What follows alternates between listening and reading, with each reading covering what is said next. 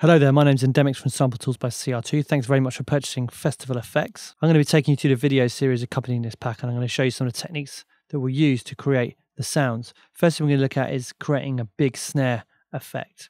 You can use this for impacts and also for those kind of end of the bar special snare effects. The most important thing to start with is to get a great snare sound. I've used one of the snares from our drum hits pack. So what I'm looking for is a nice clean transient and also a good frequency response. I was kind of looking for something quite punchy in the low mid frequencies, which we've got, and then we've got a nice clean top end as well. So it's always so essential to start with a great sound in the first place.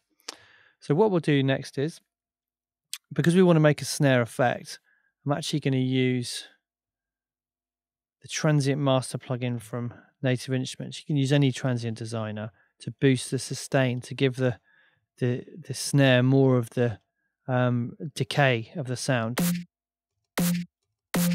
Take it off limit there.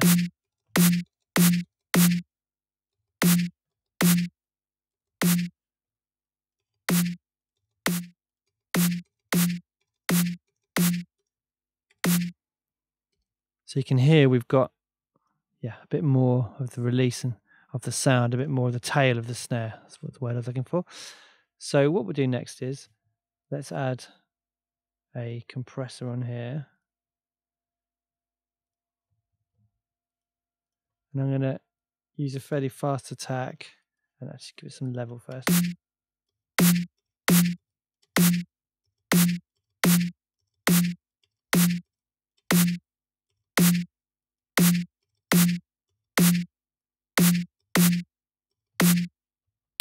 So what I'm trying to do is slightly squash the attack and allow again the tail to become comparatively louder.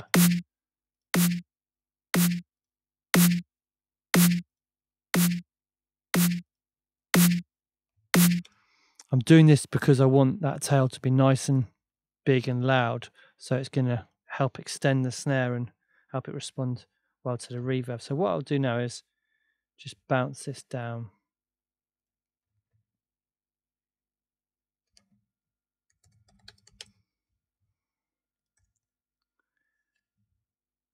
Add it into the project.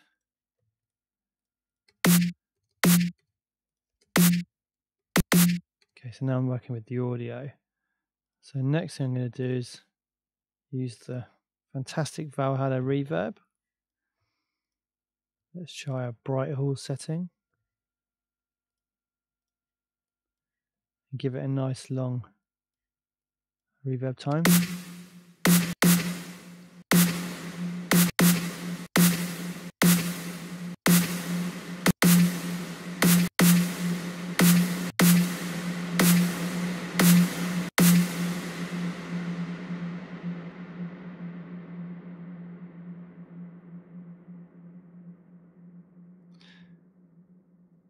Now what I'm going to do, actually, decided I'm going to put this onto the track itself and use the mix control.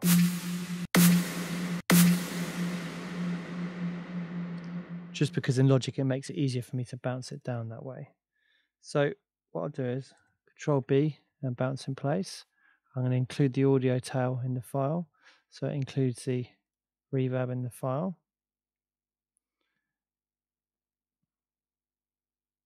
Now from here, what we've got is something we could use for kind of a drop effect even. We just EQ out that 200 Hertz area.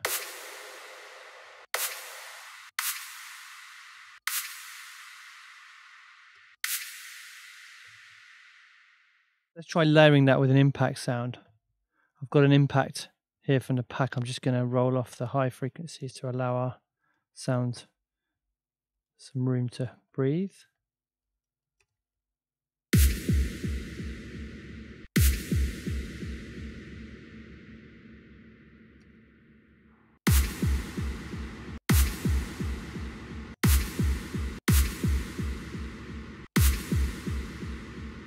So you can see layered together, they make quite a nice kind of beginning sound for a breakdown or something like that.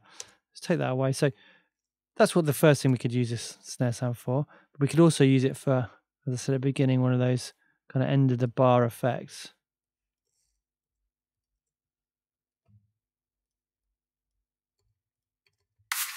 Take off the EQ.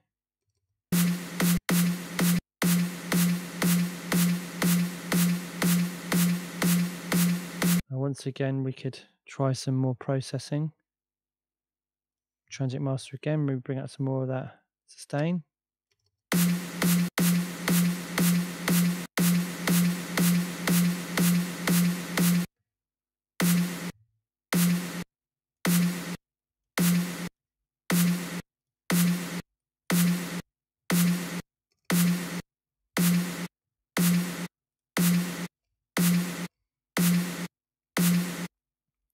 We could maybe try bringing out some more of the high end.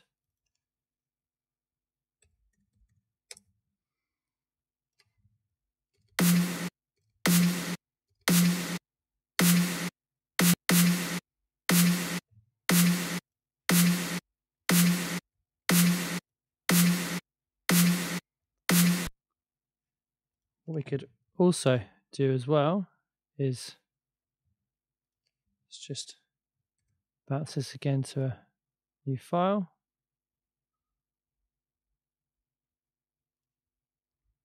And with this one, I'm going to come into this file menu and just reverse it. And that way we can get a reversed version of the same snare before the main one comes in. I often find it's a good idea to just chop the kind of attack of the snare off, because otherwise it can get a little bit extreme at the end.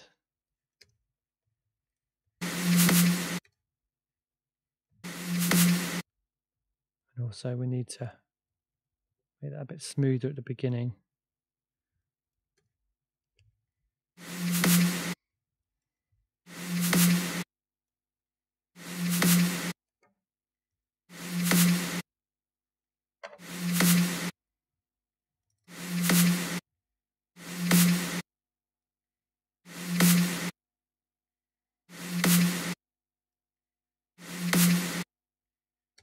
You get the idea.